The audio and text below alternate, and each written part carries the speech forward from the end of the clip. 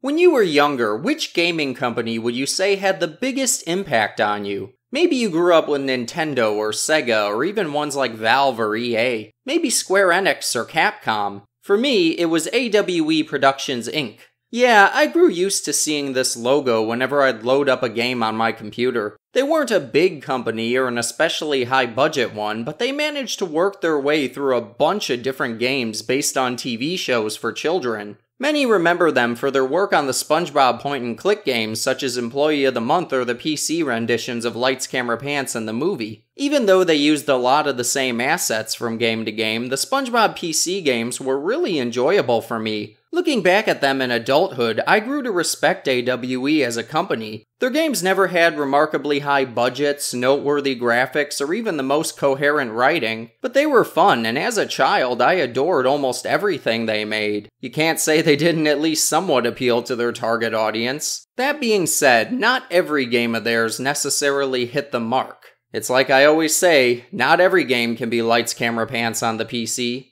What do you mean? I say that all the time. AWE went through a few weird phases of putting out games that just seemed strange or less polished than their more respected ones. The happenings at the company have been kept secret for the most part, so nobody really knows what went down behind the scenes, apart from rumors and speculation. For example, Nighty Nightmare was noticeably lower quality than the highly involved games that preceded it. Legend has it that it was rushed to completion because the company was failing and needed to make some quick sales. Operation Krabby Patty was also a strange game with unusual cutscenes and repetitive gameplay. It's unfortunate that this is probably the most widely known AWE game because it really doesn't do the company justice, and people shouldn't hail it as indicative of every AWE game's quality. However, one of the stranger things to come out of AWE was an oddly fascinating game based on Jimmy Neutron Boy Genius. This came out in 2001, the same year Operation Krabby Patty came out.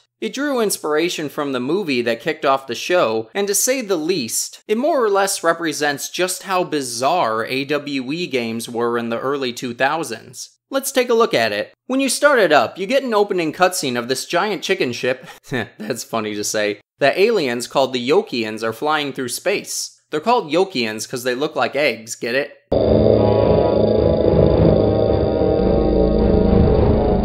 Have you located the rebel base yet? No. Is that really our main antagonist's voice? He sounds like a teenager that's trying to be scary, one that isn't really succeeding at it either. So these aliens are after Jimmy Neutron for some reason that will never be disclosed in this game. Meanwhile, Jimmy is in his lab showing off a teleportation phone booth to Carl. Totally not at least semi-Doctor Who inspired. Oh, darn. I was looking forward to eating that apple. Oh my god. Why does he look like that? Remember when I asked why Carl wasn't in Nicktoons Basketball? Well, if his 3D model here is anything to go by, we might have our answer. That's not to say Jimmy looks much better, though. I don't like criticizing animation since I know budgets and time constraints can affect things like that, but come on. This is laughable. I thought this was an AWE game, not a 3D Groove one. But anyway, the phone booths act as a means of transportation to different locations in the game. I will admit, it's clever how they insert them into the story like this and give an explanation for why they're there and how they work. Maybe this is a decent game, hidden behind terrible animation. Or maybe we shouldn't get our hopes up. So the phone booth is Jimmy's science project, and he's trying to win a science fair at school. This science fair is mentioned numerous times throughout the plot, but it never really amounts to anything. You never even get to see who wins it. Yay, we've done it! It worked! Just a few more parts, then I'll be able to teleport anywhere, even to outer space. That would surely get me first place in the science fair.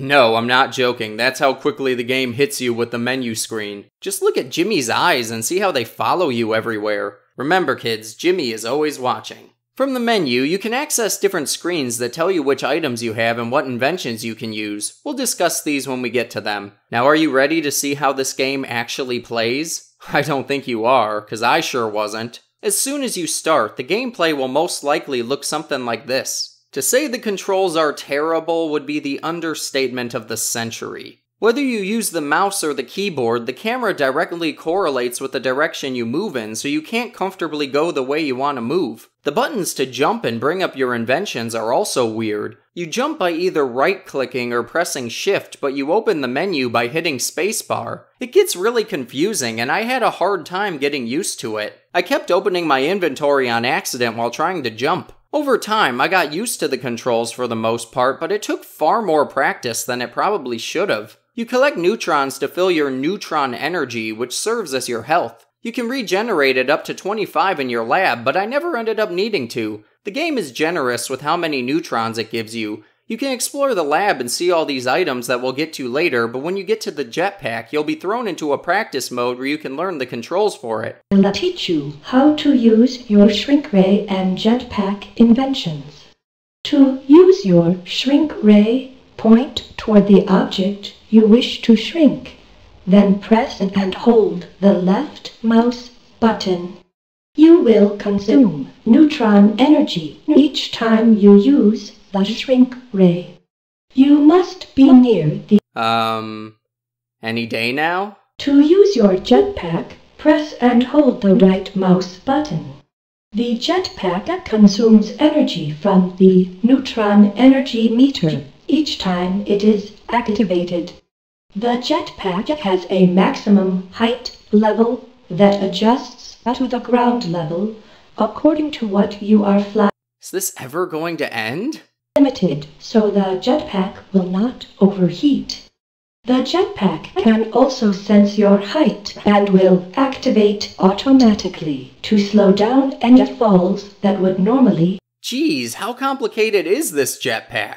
Basically, you have a jetpack to fly and a shrink ray to shrink enemies with. The jetpack is fun to use, but it uses up your neutron energy. Why would they make a feature that makes the game more fun but punish you for using it? It isn't really necessary for it to use up your energy either. The developers just didn't want you to enjoy yourself. Also, the jetpack controls are even harder to get used to than the walking ones. This is what it looked like when I tried to complete the practice stage. I was beginning to think this game would be impossible for me to get through. You have to give yourself time to fly higher by remaining afloat before you try to reach any high surfaces. Thankfully, the jetpack didn't give me too many problems in the actual game, just in this practice portion. I will say though, the music is really good here. Even when the graphics fail, AWE has always been praised for making some fantastic soundtracks.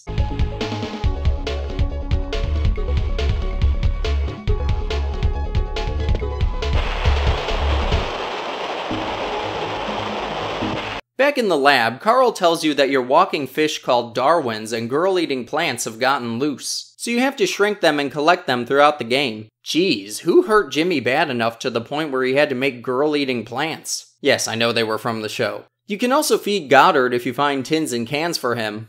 Here, boy, full dish.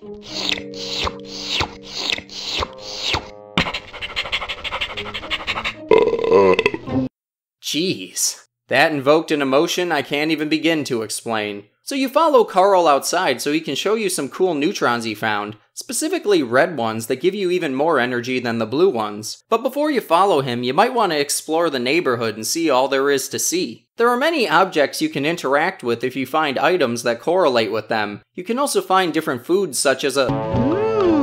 candy bar. I love the way he says that. Was there any reason for him to pronounce it like that? It sounds like he's trying to get people to make a famous quote out of it. I will say though, I appreciate how many things there are to interact with. They sure loaded this game up with features. It's also fun to explore the neighborhood and fly around, especially when you visit this playground. You can even find red neutrons on your own, so why do you even need to follow Carl into Cindy's backyard where a rabid dog is waiting for you?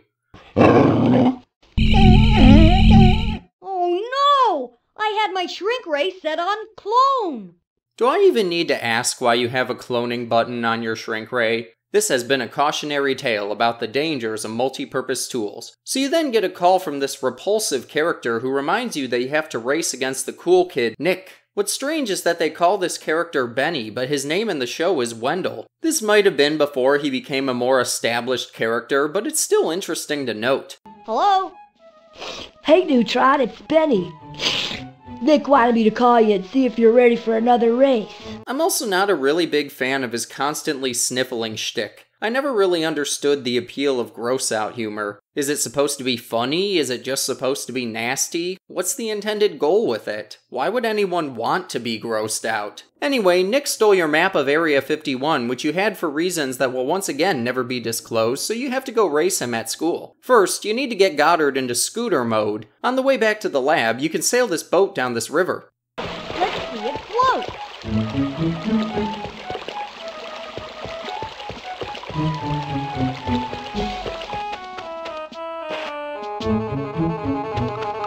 A treat for Goddard. Come on then.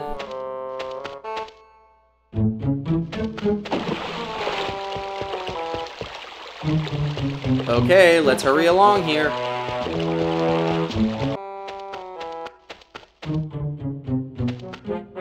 Are you serious? And it's all for nothing. Gotta love meaningless features that take way too long to execute. You can also explore Jimmy's house, eat the food in the kitchen, and put some collectibles and vases and stuff. Be warned though, there's some scary stuff in here, such as this radio that makes a weird noise when you walk by it. You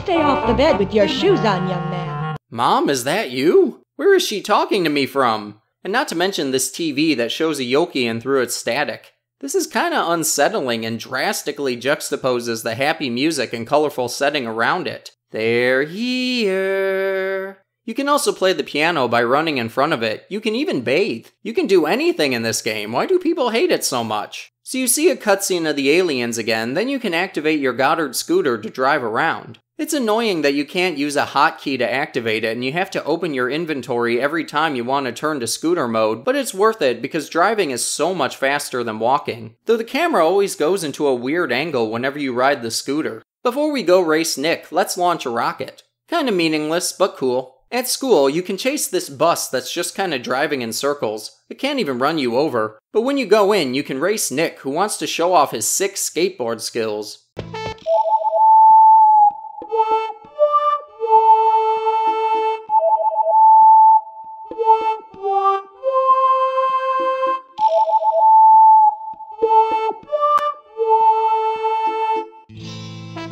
Was a good, the bad, and the ugly reference really necessary? It's not like you're in the Wild West or anything like that. Nick also looks really bad. Like, really bad. He's seen better days. His self-perceived coolness is compensation for the soul he lacks after his will to exist was trampled by the horrors of reality. Racing him is super easy. He doesn't go very fast, but you do have to collect every flag icon along the way. If you miss one, you have to go back for it. The game doesn't tell you this, so it's easy to keep going with the race when it won't even let you win. Be that as it may, it doesn't really matter because it's easy to complete 2 laps before Nick even finishes 1. When you beat him, he challenges you to a rematch outside, but gives you a baseball that you can use Goddard to shoot targets with. First basketball, now baseball? Jimmy has the most sport-savvy dog in existence. Before you go, you can explore this dark and ramp-filled school to find enemies such as Jimmy's Darwins. You can shrink them and collect them to fill fish tanks in your base. When you go out for the rematch, you'll find that it's harder than the indoor one, but still kinda easy. It's easier to miss the flag since you have more space this time, but Nick is still really slow. When you win, he gives you the map of Area 51 and you can head over there to find stuff for your science project. Objectives: go to Area 51. Why is this so funny to me? That really shouldn't be. You can use the phone booth to head to Area 51 and you'll find that it's the worst looking location in the entire game. Seriously, look at this. Jimmy must be some sort of god spawning the world around him as he goes. I like the desert location idea, but this is some lazy level design. There's so much unnecessary open space, and then there's this little bit of civilization with a single shack and a tiny bridge. There's also a crashed alien ship in front of a chasm, a vulture flying around, and a police car that arrests you if it drives into you. Nah, it just drops you off at spawn. We also get some lore here. Apparently the Yokians dropped a special space element in a mine, and Jimmy somehow knows about this, so he's going to retrieve it. Maybe this game could have given a little more backstory than it did, so we could better understand Jimmy's relation to these aliens. Even a wall of text at the start would have been better than absolutely nothing. I guess they just assumed kids would be playing and they wouldn't try to understand the story. But come on, I grew up with Bionicle. Don't assume kids don't care about storytelling. So I found the mine on accident after falling into the chasm, and the game drastically escalated from there. Hey, what's that noise, Goddard? Oh no, I think the Yokians have detected us. Wow, they're beaming me aboard. I better get this invisibility invention ready for a live field test. Goddard, I'll be back soon. That's right, in the blink of an eye, you've been captured by the Yokians and you have to use an invisibility device to sneak out of your cell and escape the ship. Yeah, that all just happened. No build-up whatsoever. This game has the pacing of fanfictions I wrote when I was 9. So a guard opens your cell door for absolutely no reason and you have to turn invisible. How, you ask? Very good question. I have no idea what I'm doing here. That's because you have to wait for your invisibility meter to charge before you can even use the gadget. It's honestly a really annoying mechanic. I'm not sure why you have to wait for it to charge after selecting it. Why can't it just be ready to go? Once you get it to work, you run out of invisibility very quickly, so it's almost meaningless to even use this power. You barely have time to do anything before you're visible again. It's a fun feature, but not by any means a practical one. So you sneak around the ship, avoiding aliens and collecting items until you reach the escape pods. You get a bouncing bubble gadget that you rarely ever have to use, then you escape. Not the most necessary mission, but at least it shakes things up a bit. Once you get home, you speak to your mother in front of the house. She says your dad has the key to the tool chest in the garage, so you have to go downtown to find him at the candy bar. Candy bar! Not that candy bar. This mission really only serves to introduce the downtown location. Check out how the floor moves in this cutscene. Oh god, where am I going? So you go back home with the key so you can get your mom a wrench. You can also get this device that allows you to control Goddard remotely. You can't use it yet though. When you go back to your mom, you get an oddly hilarious cutscene. I think Libby's calling for you. It sounds like she's in trouble. Gee, I wonder what she needs help with. So you shrink the girl-eating plant and save Libby. She's awfully kind to you considering you just unleashed Audrey 2 on her. Thanks, Jimmy. I hope that's not your science fair project. It's still not housebroken. I'm almost done. Just gathering up some last-minute parts and I'm ready to go. I know Cindy's got a part you could use. She went downtown to get some purple flurp. If you buy her some purple flurp, I'm sure she'd trade you for it. So you go to the candy bar to buy a purple flurp for Cindy so she'll give you a part for your science project. Geez, her face has the same energy as a porcelain baby doll. Jimmy must have made the girl-eating plant with her in mind. So she gives you a grappling device and sends you to find Carl, who was looking for you at school. For some reason, there's now a dinosaur chasing the school bus and kids are screaming from inside the bus. You can save the day, but you have to wonder why everyone's so mean to Jimmy when he's likely saved their lives on numerous occasions. So Carl is looking for his inhaler, but you refuse to help him. Okay, now I think I know why people hate Jimmy so much. So he sends you to find Sheen because he can help you with your science project, I guess. Really makes you wonder why Cindy didn't just send you to Sheen directly. What was the point of coming here? I guess while you're here, you can save Libby's cat for bonus points.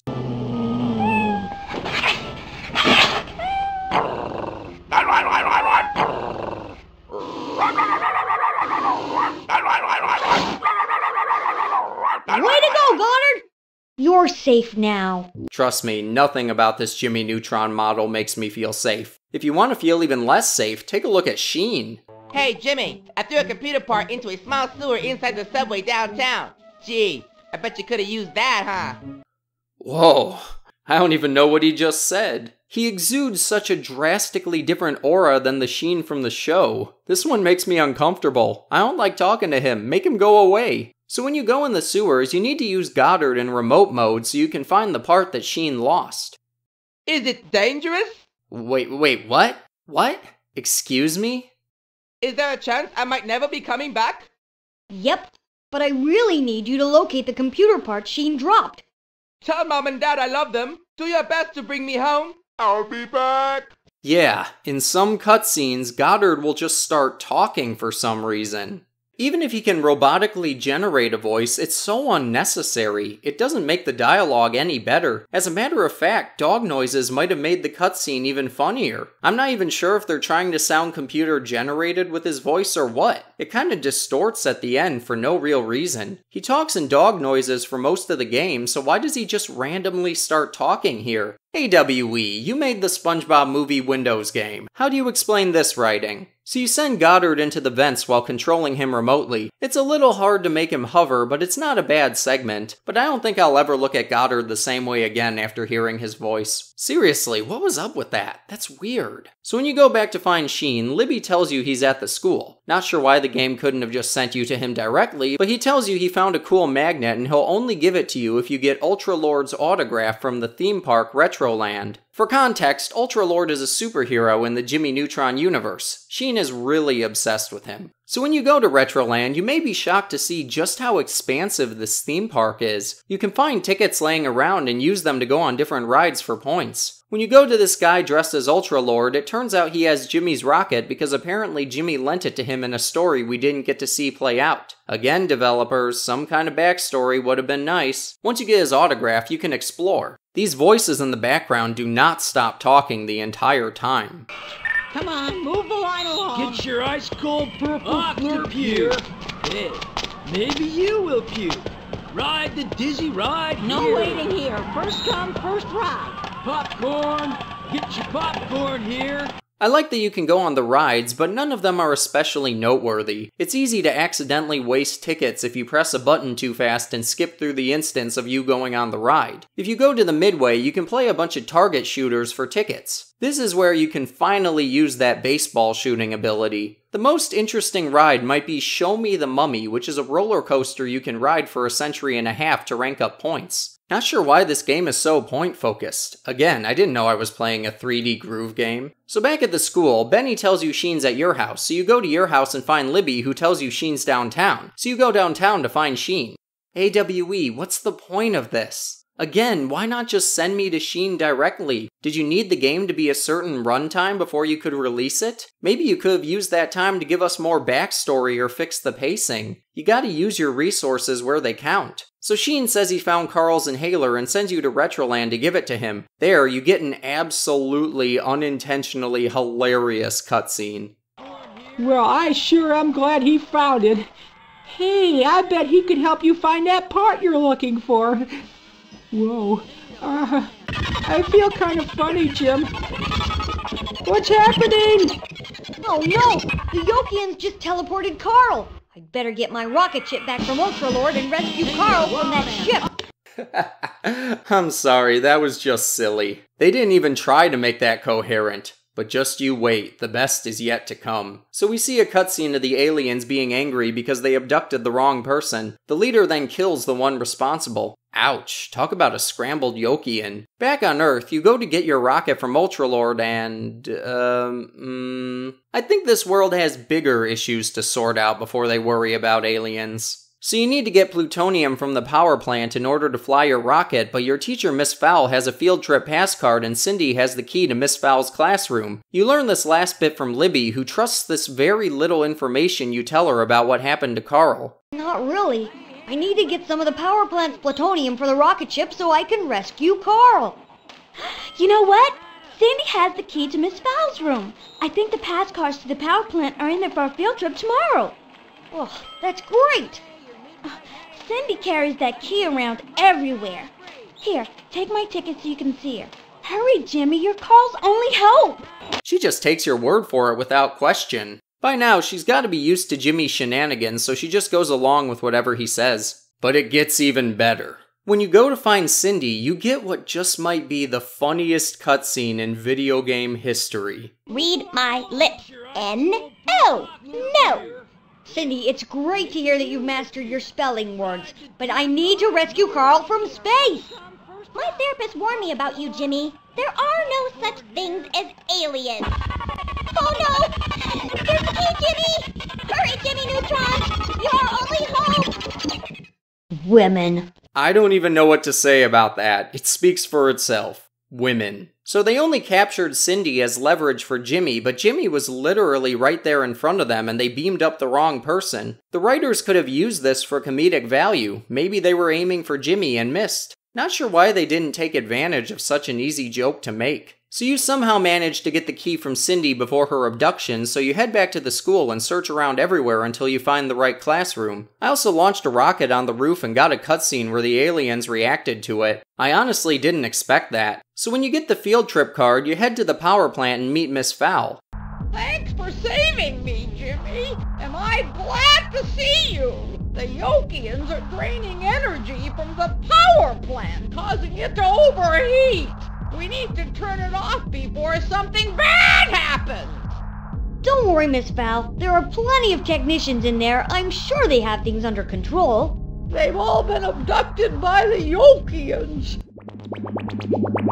Jimmy, you are our only hope!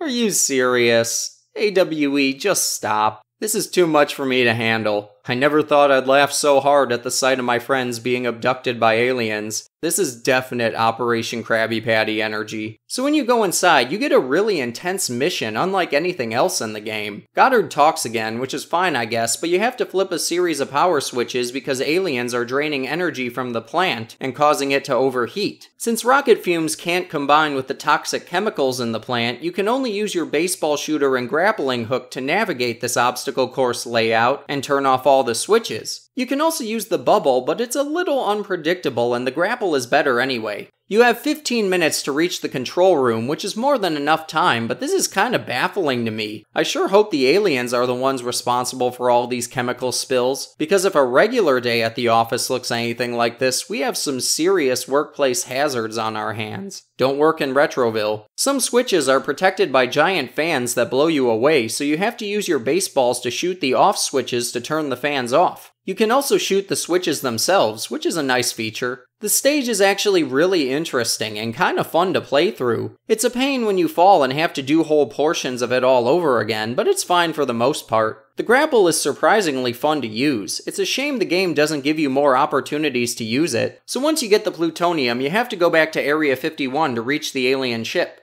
I've got to teleport to Area 51 to rescue Carl. Okay, just forget about Cindy and your teacher then. When you get to Area 51, you can actually fly around in your rocket, which is a lot of fun even though it's easy to crash into everything. Where did you learn to fly? Let's go into space!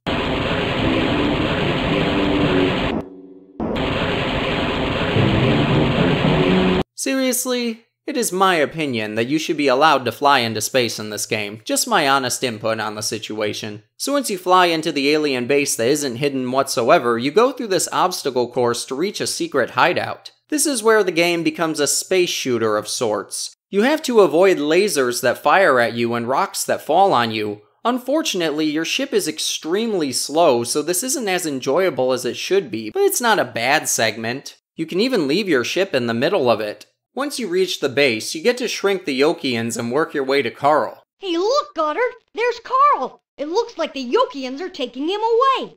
Hey, that bathroom was dirty, and it was out of paper towels. Mom doesn't like it when I don't wash properly. So, are there any peanuts on this flight? I sort of hope not, because if I even breathe peanut dust, I go into anaphylactic shock. So are you communicating telepathically, or is the room just extremely echoey? So you get another rocket segment that's a little harder than the last one, and it goes on for quite some time. But when you reach the chicken ship, you're ready to save the day. The aliens beam you aboard, and Jimmy tells you to use his invisibility gadget, but you don't really have to. This game is almost over, but I have a feeling this will be the toughest area yet. Random fourth wall break, hooray! So this time, navigating the alien base is a lot less straightforward, and there are buttons you have to press to lower obstacles that lie ahead. It's actually kind of intense to fight through. So once you reach the Commander Yokian, you can prepare yourself for one unforgettable boss fight. After this long stretch to reach him, you're in for one wild showdown. Everything's on the line, so be ready to give it your all. Well, well, well. If it's not my favorite little man. Release my people! Sure. Right away. Wow, that was easy. guards. Take him away. Intruder alert! Intruder alert! What are you pointing at me? Help! Mama! Mama! Okay, I try the peaceful approach. Prepare to be scrambled! Okay. You heard the man. Send them all back home. Let's go, everybody! Time to go home! This isn't the last time we meet, Jimmy Neutron. Wait, what? What? Huh? Huh? No way. That's not the end. That can't be. It is. That's literally how Jimmy defeats the Yokians. That's the end. Just, wow. I didn't think the pacing could get any worse, but life is full of surprises, ain't it? Now check out this final cutscene. It's amazing.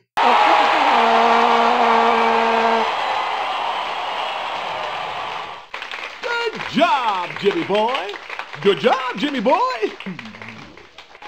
Way to go, Jimmy. Always my brightest student.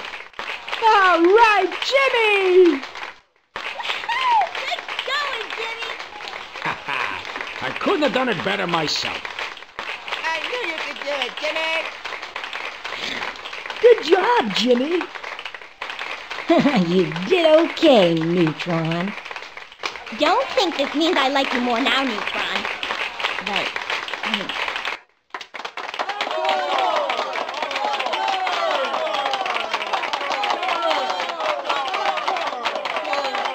Okay, but honestly, did we expect anything else? This might have been the single most appropriate ending they could have given this game. So that brings us to the end of Jimmy Neutron Boy Genius. So, this game is fun. When it comes to games that are bad, there are ones that are insultingly bad, and ones that are so bad they loop around to being good. I think this qualifies as the latter. It's honestly so much fun, and the hilariously awful cutscenes only add to its charm. The controls are the biggest issue I have with this. They're extremely hard to get a grasp on, and it can hinder the enjoyment of a game that could have been really amazing if the writing was a little more refined. The amount of going back and forth should have been reduced as well. It's unnecessary and really just feels like padding. I don't know what else it could be, but if runtime was a serious concern, they could have included more cutscenes that give exposition so they wouldn't have to throw everything at you as it becomes relevant to the story. If you didn't watch the movie before playing this, you would be very confused. I've seen the movie and I'm still confused. Even so, this game has its charm, and I can't say I didn't enjoy myself. Sometimes happiness comes to us in the most unexpected of ways. It isn't a conventionally good game, but with how many terrible games there are out there, sometimes it's nice to see a game where the biggest offenses are fast pacing and less than spectacular graphics. Maybe it helped make this game more memorable. Not great, but I have no regrets after playing it. I'll probably play this one again. Thank you for joining me. I will see you in the next memory.